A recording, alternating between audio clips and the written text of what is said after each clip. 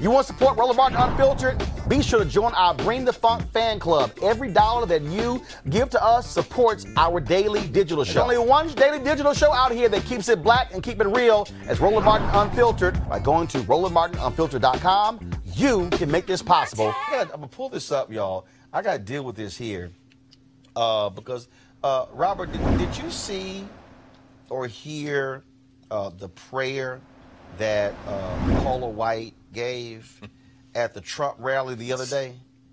I did indeed. Okay, so for the folks out there, I'm going to play this for y'all. And also, just so y'all know, I did, because I remember last time Paula White did some stuff, I hit her up, I emailed her, she responded, she was taken out of context. And I said, well, you need to come on to the show. She never did. I texted her this time and also emailed her. She has not responded. But for the folks at home, and let me give the background for a lot of people out there. We're talking about Paula White, who is literally pastoring a black church in Orlando. The Paula White who took over for the previous pastor who passed away. This is the same Paula White who got her credibility off preaching to black folks, preaching on BET. And so this was her, y'all, the other night at the Trump rally. Henry, go to my iPad. Good evening. Are you ready for a great night of victory? I'm going to ask you to do something. As our president often says, and I've had the wonderful privilege of having an 18-year relationship with him and his family, he says, we worship God, not government. So we're going to start out. I'm going to ask you to grab that person's hand next to you, if you don't mind standing up all over this beautiful arena, and just grab that sweaty hand that you've been holding. I believe in the power of unity. And as we begin to make declarations and come to the Father in prayer, Father, I come to you in the name of Jesus. And first and foremost, I give you thanks for our great United States. I give you thanks for our president and for your blessings and your goodness. Your word declares in Psalm chapter 34, verse 1, that I will bless the Lord at all times, and his praise shall continually be in my mouth. So we thank you and we bless you, God, for your goodness, for your grace, for your mercy. I pray for the Spirit of the Lord to rest upon our president. And let your favor cause his horn, his power, to be exalted according to Psalm chapter 89, verse 17. Lord, your word says in Psalm chapter 2, verse 1 through 4, why do the nations conspire and the peoples plot in vain? The kings of the earth rise up, and the rulers band together against the Lord and against his anointed, saying, let us break their chains and throw off their shackles. The one enthroned in heaven laughs. The Lord scoffs at them. Father, you have raised President Trump up for such a time as this.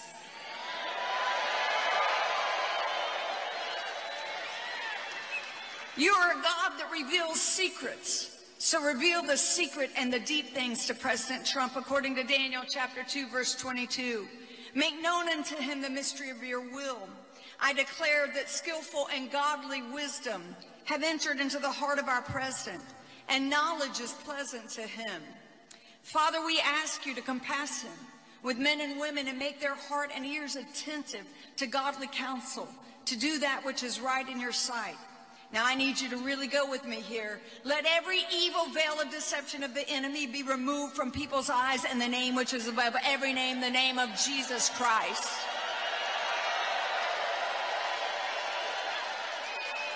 For you said in your word, so I'm going to deal with some principalities now, okay? Because you said in your word in Ephesians chapter 6, verse 12, that we're not wrestling against flesh and blood, but against principalities, powers, against rulers of darkness of this world, against spiritual wickedness in high places. So right now, let every demonic network that has aligned itself against the purpose, against the calling of President Trump, let it be broken, let it be torn down in the name of Jesus. Let the counsel of the wicked be spoiled right now now. According to Job chapter 12, verse 17, I declare that President Trump will overcome every strategy from hell and every strategy of the enemy, every strategy, and he will fulfill his calling and his destiny. Destroy and divide their tongues, O Lord, according to Psalm chapter 55, verse 9.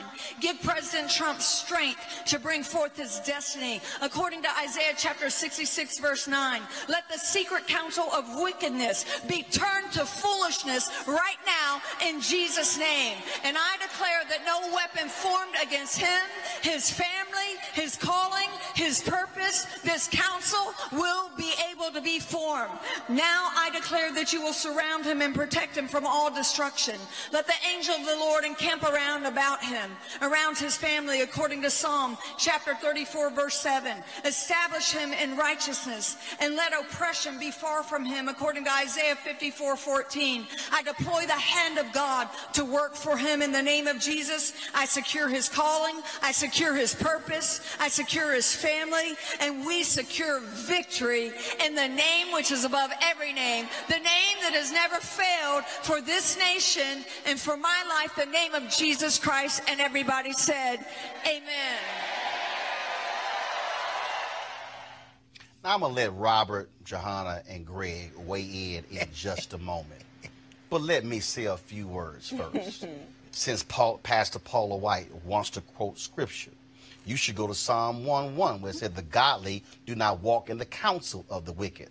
I dare say, Pastor Paula White, the wicked is when you are a president who allows people on the border to somehow be sleeping on cement floors. How you would go to court and say, we don't even have to give them toothbrushes. I dare say, if you call yourself a so-called Christian, you would have the decency to treat human beings like human beings. Here's what I also want to know, Pastor Paula White. When Reverend William Barber and other preachers and ministers of the gospel and Jews and Buddhists and others had a prayer walk from the church here in New York Presbyterian to the White House, why did this administration lock them out of Lafayette Park? I also want to know, Pastor Paula White, why you as a pastor did not have the courage and the decency to tell Donald Trump why you are afraid to meet with other ministers of the cloth who you might disagree with. See, if you actually have God on your side,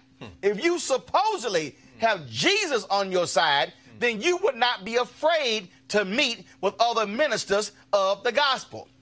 You also said that the evil veil of deception be removed. Please explain to me how you as a pastor defends a man who lies and lies and lies. Please, as a pastor, explain to me how you're supposed to be telling folks to speak truth when you support a man who lies without a doubt, who lies about lies every single day. Please tell me how you can talk about every demonic network aligned against Trump. If you're going to pray that thing, then specify that thing. What networks are you talking about, Pastor Paula White? See, what I cannot stand is when you have pastors who pimp God, pastors who have not a prophetic word, but a partisan word. See, a prophetic word means you ain't afraid to meet with somebody who you disagree with.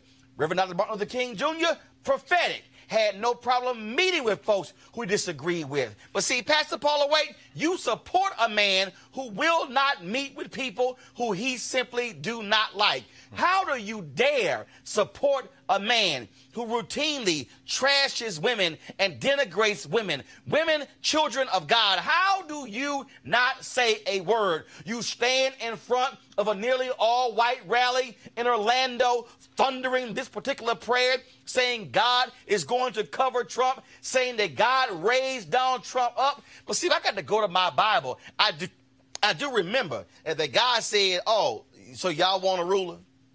Okay, I'm going to go ahead and give y'all a ruler.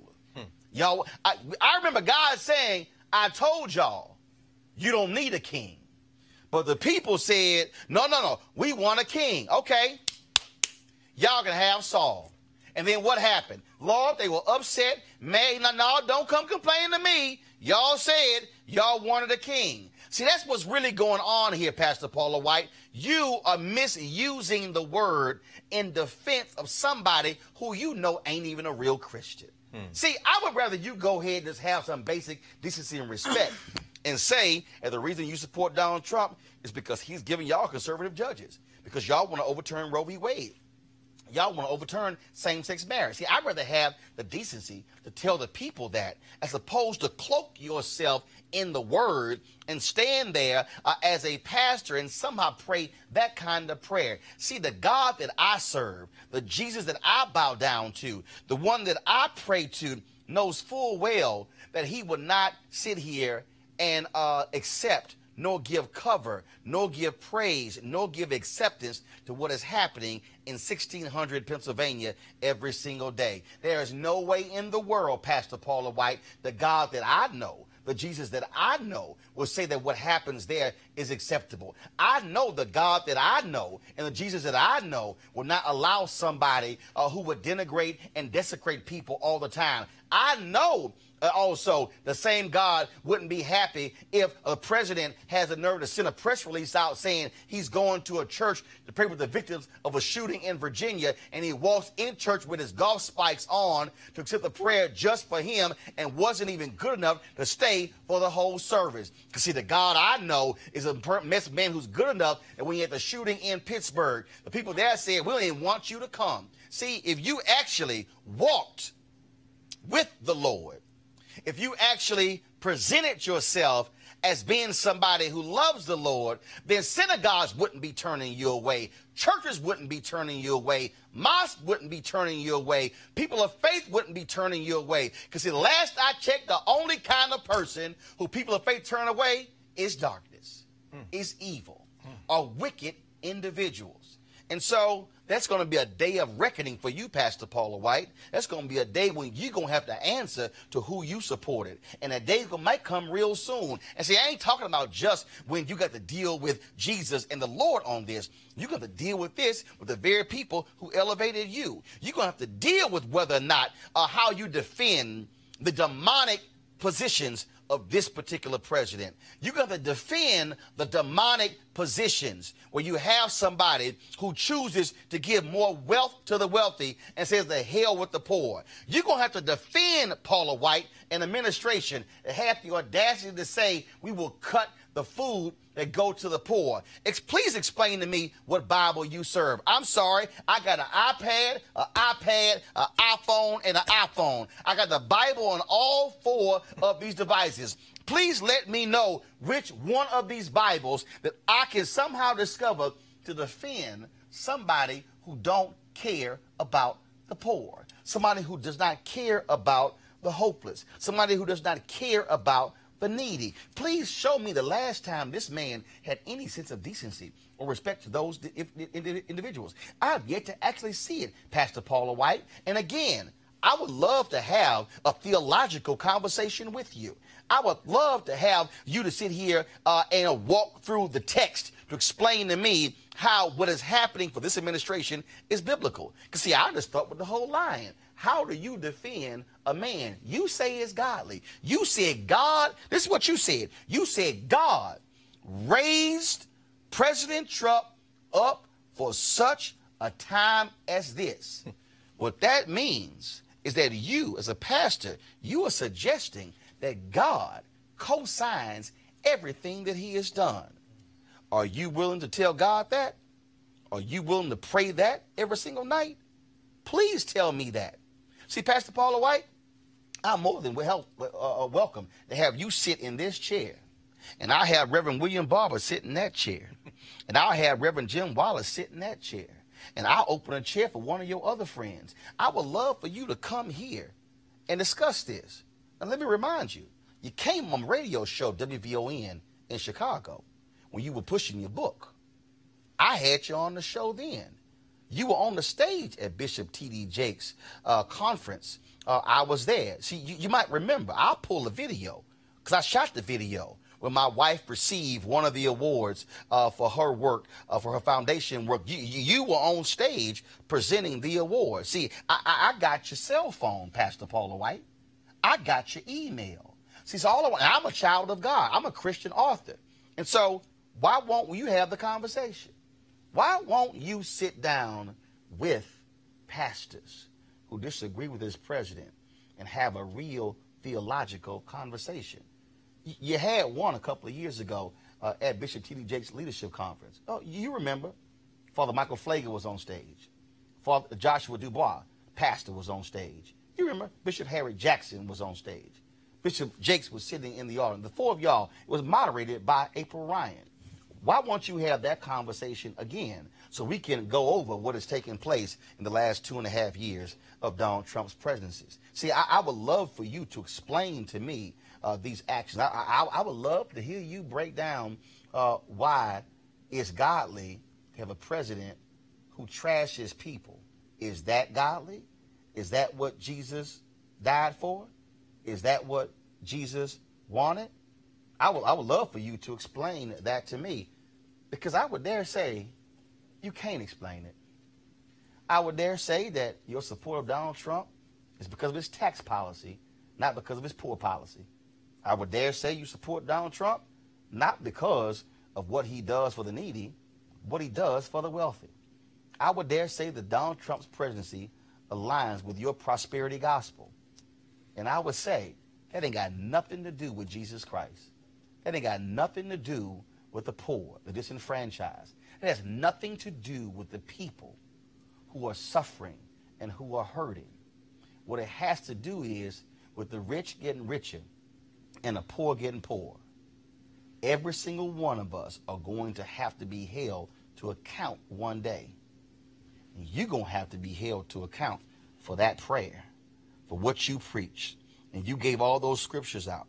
And then you said from every strategy from hell. So are you then saying that those who oppose Donald Trump have been planning this from hell? Are you actually suggesting, by virtue of your prayer, that if you oppose Donald Trump, that you are doing the bidding of the devil? If you say that every strategy from hell, what you're saying is that if there is somebody who opposes what Donald Trump says and does, that means that they are an imp. They are doing the work of the devil. Is that what you're saying? Or you're saying that all of these Christian pastors out here, the same ones who opened their church pulpits up to you to preach prior to Donald Trump, are you saying those individuals have been planning things in hell? Are you saying that somehow that they are doing the devil's work against Donald Trump? I didn't say it. You said it. I would love nothing more for you to clarify what you said. There won't be any yelling, won't be any cursing, won't be any of that.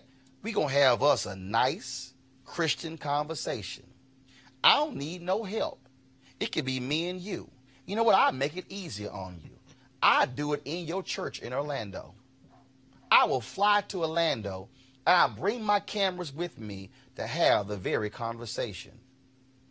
If you are going to stand up as a pastor and give that kind of prayer, then you also need to explain the kind of prayer. Because remember, Paula White, last time you told me you got misquoted. Remember the email you sent me?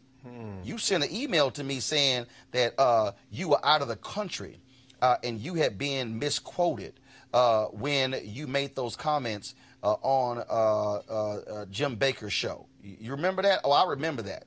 See, I remember the email where we went back and forth. And see, I'll pull up in a second. But I really want you to explain this, because I really want the pastors out there who support Donald Trump to really defend what he says and does.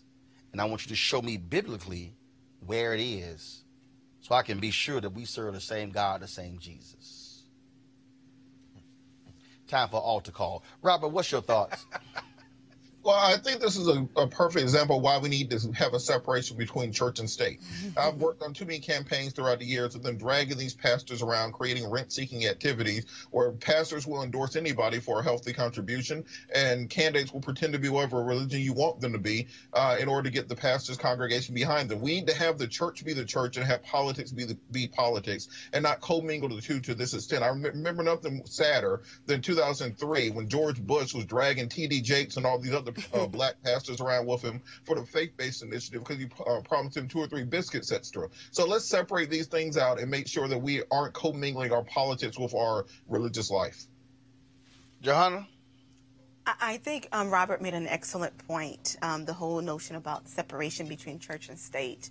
The fact of the matter is, Minister Paula White, she's doing her job, right? She's been asked to serve a particular role. Her job is to be the pastor of the church that Zachary Timms and his wife built. That's a job. Well, part of it is also to advise. Okay, go ahead. To be the spiritual advisor. I just want to remind folks. It's the church that Zachary Timms built. That I understand, but another aspect of her job is to advise, to spiritually advise the president. And the fact that, churches are not being taxed, right? I think that there should be clearly a separation between a state and churches. And another interesting point is that your God, your definition of your God, is probably different from her definition of her God, right? So who's right here, right? Hold up. No. This president is immoral, But based on her definition of her God, this president is righteous, hold on, I'm sorry. It's the reality, right? Moses asked, who sent me? God said, I am that I am. The word is the word. All I'm simply saying is, see, this is real simple. Baby, the word is the word. And I'll say Paula White. It has different interpretations. No. This is real simple. And it's not defending her. No, this is real simple. That's just for the word is the word. Yes. All I want, Pastor Paula White, is to show me in the word and defend the policies. I'm sure she can show you. I don't think she can. No, I don't think she can. Because the Bible is just like the U.S. Constitution. No, it's not. No, it's not. There is a law to support it, right? No, it's not. And I'm sure she can support whatever she wants. The Bible talked more about the poor than it did the rich. Of course. And see, I can show the policies. And I want her to defend, Greg, the policies versus the word. And I'm sure she can defend it. I agree with it, but I'm sure she can defend it. Well, she can. She can't use the Bible to defend it. But I think that, and I agree with you on this, this is the 190th anniversary of David Walker's appeal, 1829. David Walker said, if you're going to be a Christian, black people, go to the people who have you enslaved and ask them a couple of questions. Number one, you ask them if they're Christians. If they say yes, then you ask them, is slavery wrong according to the Bible? If they say yes, then you ask them, will you let me go? If they say no, David Walker writes in his appeal that they are not Christians, but in fact they don't. And you have now been cleared by God to end your condition by any means necessary. Now let's look at this woman. When I hear her, it reminds me of Charles Coughlin from the 1930s. Father Coughlin, the Catholic bishop, who a Catholic minister outside Detroit. I'll be in Detroit tomorrow for October. The reparations conference begins today. But Coughlin was on the radio talking to millions of white Catholics, railing against the Jews, railing against the New Deal. They're not Christians. This is fascism, as you said. It is corporatism, and they are in the guise of Christianity. But if you take David Walker at his field, what she's praying to, I agree with you, is very different than what you're praying to, Roland, and in your humanity, in T.D. Jakes' humanity, in the humanity of the people that Robert talked about who invited him her into those pulpits. You're extending divine inspired humanity to her. But in rejecting you, David Walker would say, oh, we're clear now. We end our oppression by any means necessary. This is not a Christian, in fact, that we've just seen. That is, in fact, the devil. And I think that we're also witnessing the church playing a huge role in the political process, right? Of course. The church is not supposed to as be... it has begun. That's American. Let's clarify. Let's clarify. Because if you're not... Let's clarify. There's a separation. Let's clarify. No. Let's clarify when we say the church. No, what we are dealing with are white, conservative, that's right, evangelicals. That's right. You're dealing with black pastors too. No. You deal, but it's a few of them. But you're dealing with the Franklin Grahams of the world. Come on, brother. Who wanted to deny the Christianity of Obama, but wanted to praise the demonic Christianity of Donald Trump. That's right. See, that's what you're dealing with. See, again, I'm gonna call it like it is. These people only care about conservative judges because they want Roe v. Wade and the same-sex marriage to be overturned. That's right. That's all they care about. And all I'm saying is put it out there. but don't stand there and talk about my God and what's demonic and what's evil. I mean, why can't they do that? I mean, in other words, why can't they just say, we want to impose a white nationalist Christian theocracy on everyone in the country? Why can't they say that? Because they think we boo-boo the fool, and they're sitting here knowing that if you do that, then your true intentions will be out there, and you cannot cloak yourself in the throne. You can't cloak yourself in the blood of Jesus. Lord have mercy. That's the real deal. Like my mama. And see, they don't and they don't want to do that. That's why I need y'all to understand, Robert. Jerry Falwell Jr., who's not a minister, who's caught up in this pool boy controversy in Miami, Robert Jeffress, all of these conservative evangelicals, not a single one of them would sit down with Reverend Barber or Reverend Jim Wallace. In fact, Jerry Falwell Jr., when Reverend Barber and the Poor People's Campaign went down to Lynchburg, Virginia, he sent the word to the police department of the university, if they step foot on this campus, arrest them. And ordered to all the student body, don't you dare go visit that church when they come to town. That's, if you want to say demonic, that's demonic when you are so scared of the power of poor people that you say, don't you dare step foot on this campus. Robert, final comment. Well, this is a perfect example of what I was saying previously, is that the church has been its most effective when it's that third rail, when it is united not around a particular candidate, not around a particular political party, but an independent actor for the Christian community. As long as we have pastors and churches pledging allegiance to any candidate, any party, it dilutes their message because they have now sold out to the earthly powers and not to the divine power above. Pastor Paula White, these church doors are open. You can come here anytime. I'll go to you. You can come here. You're always in D.C. And we can have that conversation. Because if you truly believe in the Word of God, you wouldn't be afraid of another Christian, would you? I would love for you to answer that question. All right, folks, back to that Roland Martin Unfiltered video in just one moment. All right, folks, they're back. MarijuanaStock.org is another great investment opportunity. If you were lucky enough to invest in their last crowdfunding campaign, you know they raised a ton of money in just a few months investing in legal marijuana farms. Those initial investors now own shares of a publicly traded company, and they are on fire. Now they have a new investment opportunity that is as good, if not even better, than the last one. I'm talking about industrial hemp CBD. For those who don't know, the hemp plant is the cousin to marijuana with a much higher concentration of CBD, which means hemp CBD gives you all the medical benefits of marijuana without getting you high. Until recently, hemp farming was practically illegal in the U.S. and heavily regulated by the DEA. However, the 2018 Farm Bill changed all of that, making it legal to grow hemp CBD in the U.S. and creating one of the largest commodities worldwide. They need land to grow all the plants. Now, this makes for an incredible investment opportunity, and that's where our good friends at 420 Real Estate come in. Their business model is simple. They buy land that supports hemp CBD grow operations and lease it to licensed, high-paying tenants. That's right, they are hemp CBD landlords, and you can get in on the action. You can invest in the crowdfunding campaign for as little as $200 up to $10,000. Like I said, you don't want to miss out on this. To invest, go to marijuanastock.org. That's marijuanastock.org. And yes, this is a black-owned company, so you want to try it and get in the game. Now back to your Roland Martin Unfiltered.